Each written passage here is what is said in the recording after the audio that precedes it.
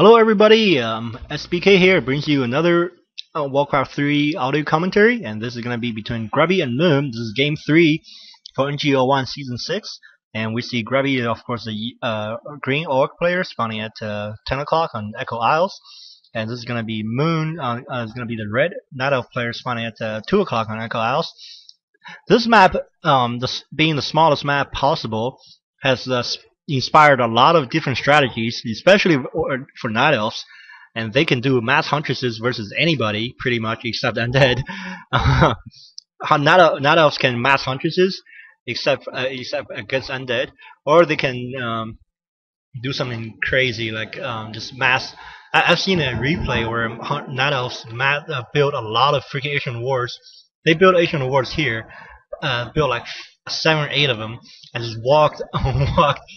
They walked all the Ancient Wars built from here, but they walked all the way here and eat through the trees and went straight to the other player's main. The other player had no idea this was coming, and the Ancient Wars were backed up by Dryads, and oh man, that was a hell of a game.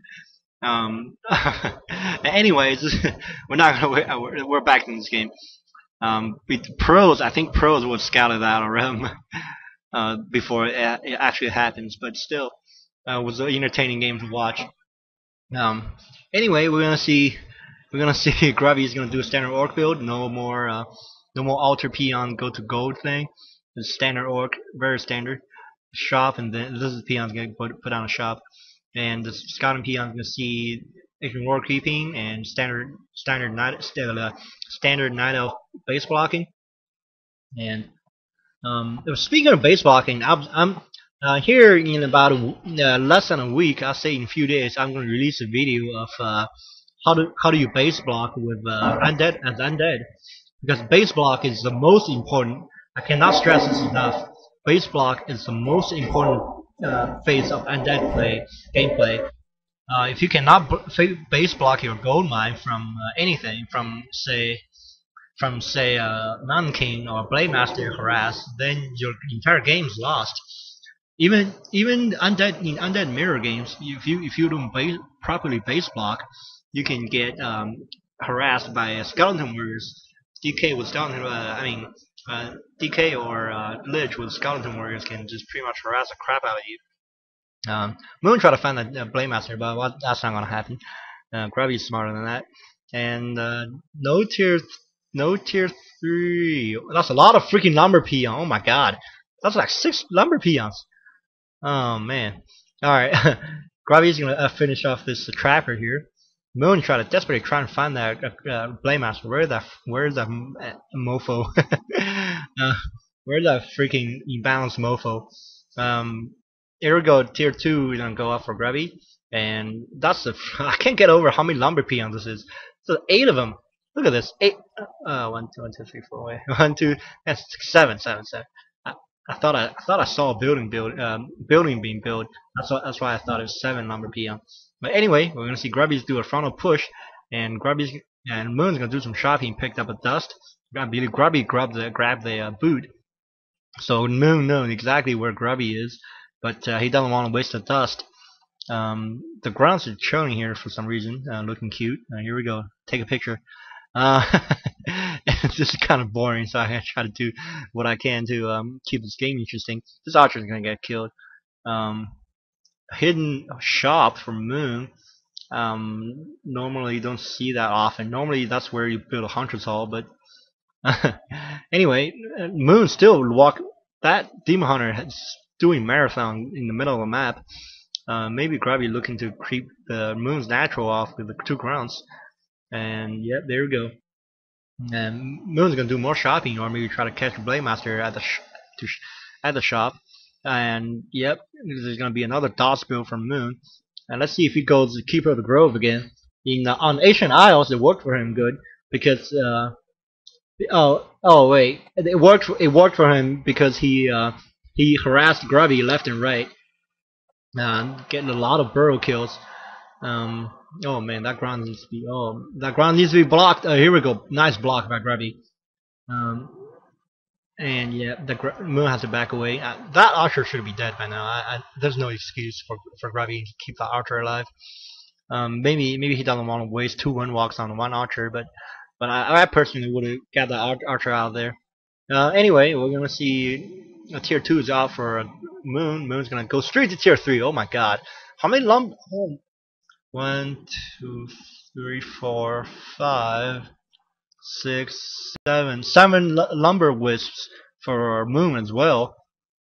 So we're this is kind of a lumber heavy game now. And Grubby is going to pick up Torn Chieftain, I believe. Oh yeah. As soon as he see, I feel like as soon as he see the Blade Beastmaster, he's gonna go for Torn Chieftain. And where's his tier 2 buildings?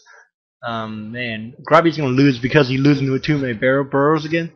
I think that's gonna be a mistake. There's the archers who've been dead a long time ago, but still lives. This is what you get for keeping an archer. Oh, the archer's gonna balls that grunt inside, and Grubby's gonna try to use a Blade Master 1-walk trick to trick that grunt outside. Now Blade Master is gonna get blocked inside, and the Demon Hunter is gonna catch his TP away here. The Blade Master is gonna be fine. The Beastmaster, okay, the Beastmaster TP'd away as well. So great defense by Grubby. Grubby learned what he didn't learn from game 1. And Spirit Launch is putting down. Where's that Beast Fury? Grubby, I don't think Grubby got a grounds upgrade. Oh, there's a Beast Fury. Okay. Grubby didn't get grounds upgrade because grounds are just pretty much useless doing dots against dots. And Grubby's going to get a level 3 Blade Master and maybe a level 3 Torn Chieftain before he start coming to a fight. And here comes Moon. Moon's gonna try to harass Grubby. Meanwhile, he's gonna queue up a lot of units in his Asian to win. Raider's gonna come. Raider's gonna pop out with Ensnare being researched, I believe. Yep. And he's gonna creep up. He's natural here with Torn Chieftain. Meanwhile, his Blade Master gonna try to spot where Moon might have creeping. And here comes Moon's gonna try to do more burrow raping. And the burrow is gonna go down here without a proper repair. That burrow is gonna repair about 7 peons. Oh my god, Grubby's gonna run out of wood before. Okay, Grubby's gonna be red again. Grubby can't make any units anymore. And that Demon Hunter is in very big trouble here. Demon Hunter is gonna get killed by peons, I think.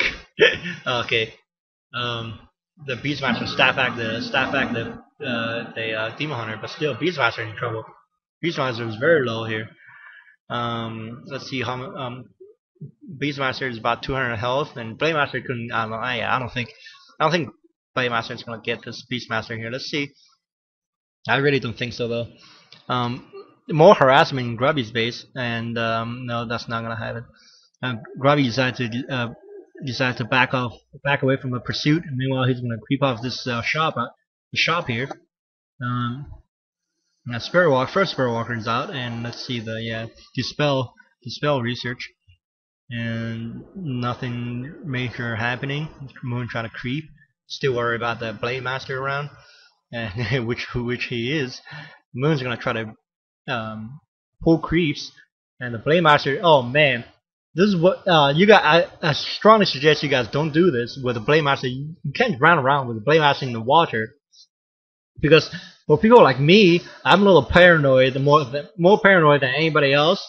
And I'm looking whenever I creep in water against the orc, I always look for footprints that is not left behind by my own units. I don't know if you guys understand what I mean. If you're Blade Master in 1-walk form, but walk over water, it leaves splashed water as the footprints, just like he's leaving footprints right here. But whenever I creep in water like here or in other maps, I